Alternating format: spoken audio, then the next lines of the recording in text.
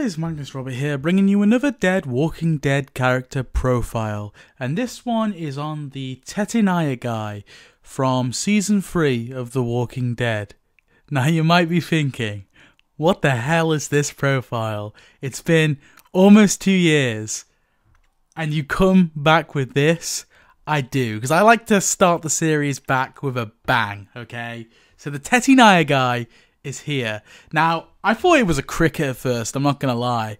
But then I asked Google Gemini what it was, just to, make sure I wasn't being silly. And, and Google Gemini seems to think it's a, whatever that is, right? That word there. So I searched that, and then I found that the technical term is a Tettigoniidae. Am I saying it right still? I don't know. I'm probably saying it wrong. I did look up a video of how to pronounce the word, but I've probably forgot at this point. Who knows?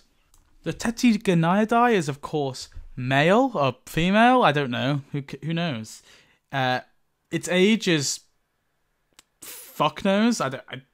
2 weeks, 2 months. Who knows? It first appeared in Clear, Season 3. Yeah. The Tettigoniidae was not born before the apocalypse. It was actually born during the apocalypse, and it was presumably born in King County, Georgia.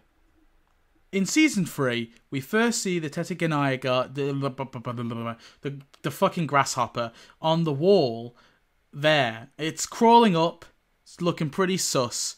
Rick, Michonne and Carl come around the corner, and it kind of gets a little bit spooked, and it goes up the wall until eventually the camera pans and it's out of frame.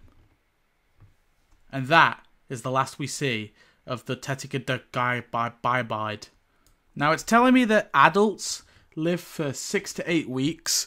I'm guessing the babies don't live that long though. I don't know. I mean, what does it mean? Do the whole creature live for that long? Who knows? But anyway, shit, edit. I was looking at bush crickets. A Tettigoniidae is different. Their lifespan's about a year. But anyway, my point still stands. Based off the timeline of the show, that would mean that the Tettigoniidae is now deceased, unfortunately. Now, we're unsure if he died of old age. Oh, I'm saying he. We're unsure if they died of old age.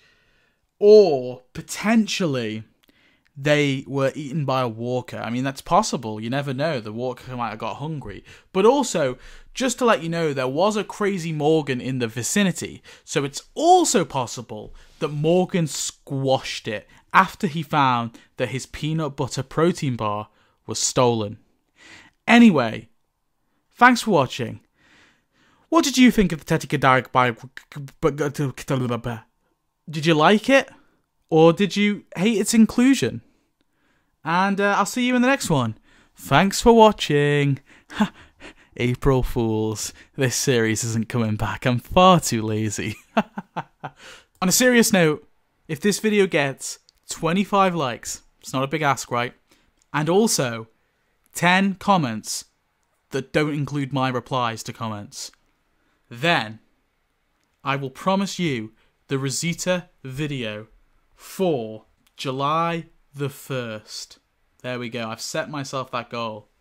So get on it. 25 likes, 10 comments. Get doing it.